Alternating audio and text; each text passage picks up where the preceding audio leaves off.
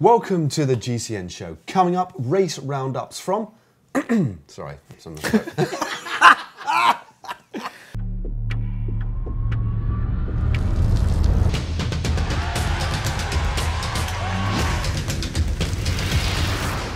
Welcome to the GCN Show. Coming up, race roundups from the Tour Down Under, the Tour San Luis, plus the Cyclocross World Cup. Yeah, there's some good news for Sammy Sanchez, and in tech news, we take a look at some new helmets in the peloton. Yeah, and don't forget all our usual features like comment, caption, tweet of the week, and of course, Strava Club. Plus, Scab Watch, considerably smaller this week too. That's a bit gross, mate.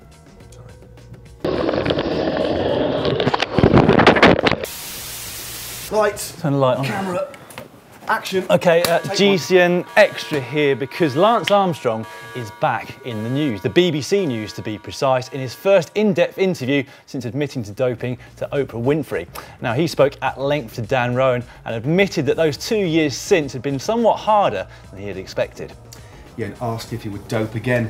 He said that he probably wouldn't if racing in the current era, but if he faced the same circumstances he did back in the 1990s, that he actually would dope again.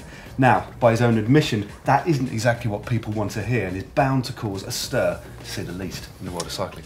Yeah, I mean, his return to the spotlight begs the question, why is he doing it? I can't imagine Lance doesn't have an agenda behind all of this. So, what is it? Is it a desire to return to public life? Is he after, having his ban lifted? Is he just after forgiveness? Now, let us know what you think in the comment section, because we certainly don't know what we think yet, and we've been discussing it for the last half an hour. But now we'll leave you to get on with the rest of the show that we filmed earlier on, and we can actually go home. Yeah, I'll continue thinking about it on my commute home, I think. I'll just get stuck in traffic. I'll get back to you tomorrow. Cheers. See ya. Bye. I'd laugh at that. The Tour Down Under is done and dusted. The first World Tour race of the year saw some really highly contested racing and an Australian clean sweep of all the podium places. Yeah, composite national team Uni SA punched well above their weight. They took stage 1 with Jack Bobridge, who also won the King of the Mountains, and stage 4 with Steele Von Off. Meanwhile, Richie Porte, for the second year running, won the Queen stage, finishing up Wollonga Hill.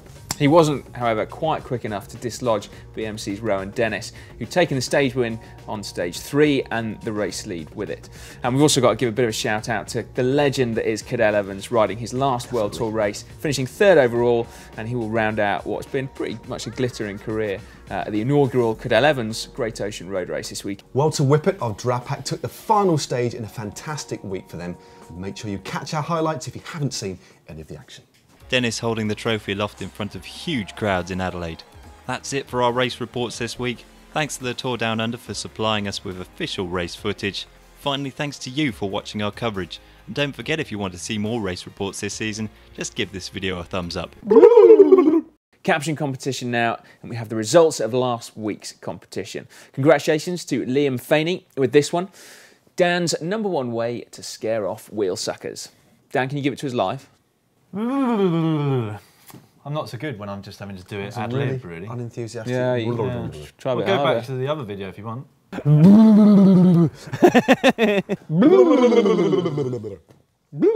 Anyway, this week's photo for you to all have a go with is this one of Yanni Brachiovic in the Tour de San Luis with his helmet on with a load of ice on top of it. Once again, we shall get you started. Look, guys, I told you I am not hot-headed. It's good, that, isn't it? The problem is that all the viewers feel defeated before they've even started because my captions are just so good. Well, judging by the fact that we had over 400 entries last week, I suggest that they probably don't feel defeated. They're probably quite inspired to, go one better than that. You enter under another name as well, Dan. I've heard the rumour that you do. There's a guy on there who's calling himself The Boss. That might be Dan. I've got millions of caps at home now.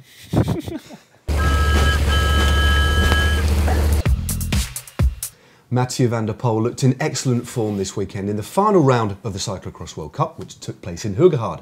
Now, he broke away very early in the race and was never seen again, taking victory by over a minute from Wout van Aert with Gianni Vermeersch in 3rd. And Kevin Powell's 4th on the day was enough for him to seal the overall World Cup. Yeah, I reckon the fact that Van Aert and Van der Poel are both riding elite at the forthcoming World Championships makes that battle look really, really tasty. Now, both riders, as I'm sure you can actually tell, are still under 23, but they've both given up the right to ride in that category to have a proper tilt at the World Championships for the senior men. And in terms of who the favourites are for that race, well, me and Tom are actually going to take a quick look at that this week, so make sure you keep your eyes peeled on Thursday. Yeah, and over in the women's race, it was mountain biker Eva Lechner who took the win. Now, she was second at last year's World, so she's shown that she knows how to peak, and she's got great form going into this weekend's race. Second place on the day went to Katarina Nash, with third going to Pauline Ferrand-Prévot. Sana Kant, the revelation really in women's racing this winter, she recovered from a last lap crash to finish fourth. The most prolific new tech at the recent Tour Down Under was in actual fact helmets. There were no fewer than 3 manufacturers that had new lids on display. Giant had this aerodynamic lid that was being sported very well actually by Marcel Kittel. And then Bontrager also had a less visible but arguably better looking helmet, again aerodynamic. Now that was actually first seen on Jens Vogt during his world record breaking hour. Yeah, and it does go to show you just how far the riders at the moment are willing to go for aerodynamics, given how hot it was down in Adelaide for that week. Obviously, going fast is better than having a cool head. But before we finish with helmets, Team Lamprey have also got some new lids this year. Suomi is an Italian brand, and they have been around for a while, haven't done bike helmets until this year. Their history is in motorsport, and surprisingly, they've also supplied an Olympic skeleton team with helmets for aerodynamics. Also remember, no vents means nice hair. Is it? Well, wind blows in, disturbs your hair. Maybe you know, Marcel Kittel aero helmet keeps his no, hang on a minute, doesn't it? perfect. Maybe you should get a helmet with no vents then, Matt. But it squashes the top and then it all pushes out the side. That's not a good look either. I mean, I saw Marcel at the finish, his hair was immaculate. I'm super happy that it worked out today. There is a new sprint kid on the block. Youngster Fernando Gaviria doesn't even have a pro contract yet, but last week at the Tour de San Luis, the 20-year-old outshone World Tour opposition, taking 2 stage wins. Yeah, Mark Cavendish, who finished second to him on both occasions, paid his compliments to the Colombian speed and acceleration. But Gaviria does have some pedigree. He's a former junior world track champion, both in the Omnium and the Madison, and he finished second in the points competition at the Tour de l'Avenir last year. But Mark Cavendish did win stage 7, getting his first win of the season. Meanwhile, on the general classification, it was Daniel Diaz of Argentina who took his second overall victory in the race after dominating both of the mountaintop finishes. Meanwhile, last year's winner, Nairo Quintana, came home in third. Strava Club now, and Cycle Doctor 1 is still at the top of the leaderboard for total distance ridden last week, and in fact he's well on target to break the world record for the total distance ridden in 1 month. And if you want to know more about Bruce, head over to Cycling Tips because they've done a great little interview with him. Yeah, I think we should also have a bit of a special mention to third place in that competition this week, which is Tom Davies. He's now 9 days into his attempt at riding around the world, so best of luck to you, Tom. Indeed, and Pham Dang Song did an epic ride of 500 kilometres this week around Ho Chi Minh City. And for the climbing competition, and that goes to Alan Nevin, who climbed an amazing 22,000 metres around Arnold in California. That wasn't his friend, it's a place. A tweet from Giant Alpecin's Tom Dumoulin during the recent Tour Down Under has sparked a little bit of a debate amongst us. Here's what he had to say. By the way, the stages in the Tour Down Under make me realise again that short stages are much more interesting to do and watch. So, chaps, what's your 2 penneth? I think it's a really valid point. I mean, it does fundamentally change the way the race is approached and raced, of course. I think about 8 years ago, the Vuelta a España dramatically slashed the distances of the stages and I think took about 800k off the total distance.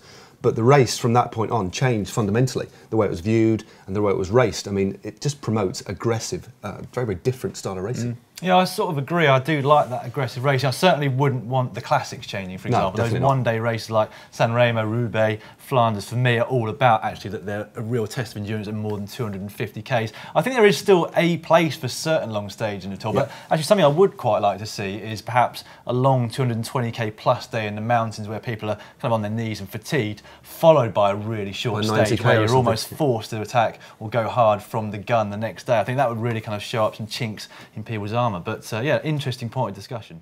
Yeah, absolutely. I think with the smaller, less prestigious stage races, without doubt, shorter stages are the way to go. But what do you think, guys? Let us know in the comments section down below, and yeah, tell us what you're feeling about this.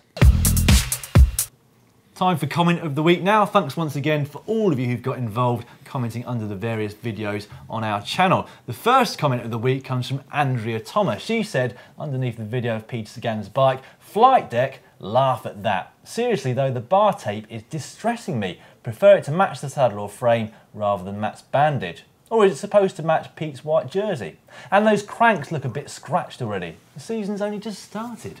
Well, thanks for that, Andrew. But another comment here from Yeo Wart. This one looks like a man, I can tell by his beard. He says, and it's underneath the video, "How to beat your riding mates by devious and nefarious means. Works better with Deirdre. I can see Deirdre now, the rain has gone." I can see clearly now, the rain has gone. Or, "I can see Deirdre now, the rain has gone."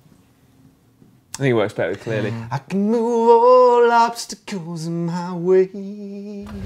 I can see clearly now, the rain has gone. Never thought that Phil Collins would be I don't think that's the right level. Phil Collins would be a better substitute than Matt there, but I wish we had Phil right now. Former Olympic champion Sammy Sanchez has again been pulled from the brink of retirement by BMC, from whom he rode last year, of course, finishing the season very strongly indeed with 6th place at the Vuelta and 5th place in the Tour of Lombardy. Now, old Golden Shoes himself opened this year's race account with the Cadel Evans Ocean Classic Road Race. We're going to pick him up on Cadel? Well, it's the Great Ocean Road Race, not the... It's Cadel Evans, and it's, what's the name of the race? Cadel Evans? Cadel Evans Great Ocean Road Road Race. Race. Anyway, it's Cadel's big race. On the channel this week, Wednesday, it's how to find the perfect route to ride. If you're new to cycling and you're not sure you're getting the most out of your local roads, Or you're a very experienced rider who is simply getting bored with doing the same old routes. or you're off on holiday with your bike, here are our tips on how to find the perfect routes to ride. Thursday, top 10 riders to watch out for at the upcoming Cyclocross World Championships. Yeah, and on Friday we're going to look at the bikes that are going to be raced this year by the women's peloton. And on Saturday we're also going to take a look at another bike, this time the Focus Cyclocross used by Jeremy Powell. This is Jeremy Power's Focus Mares CX American Champion Special Edition cyclocross bike. Let's have a closer look. Yeah, Sundays off the back is going to be our most embarrassing videos. And then I haven't got an embarrassing video, I don't think. Never embarrassed myself in GCN.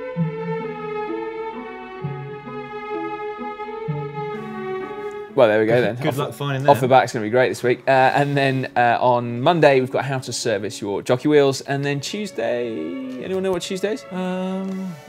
Right. Someone has, you didn't write it in, Matt. Tuesday.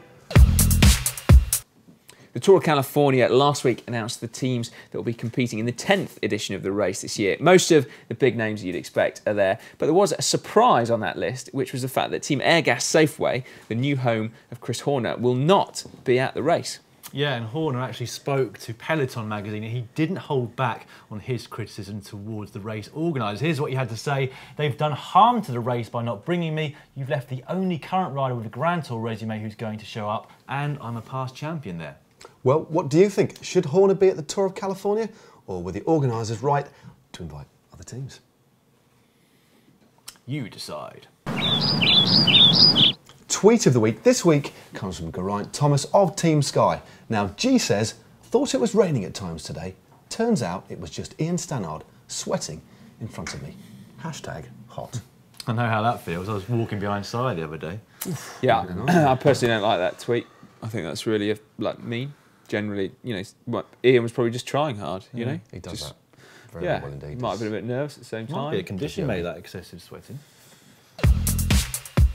Extreme corner this week. Check out this incredible jump and save by Joel Moore.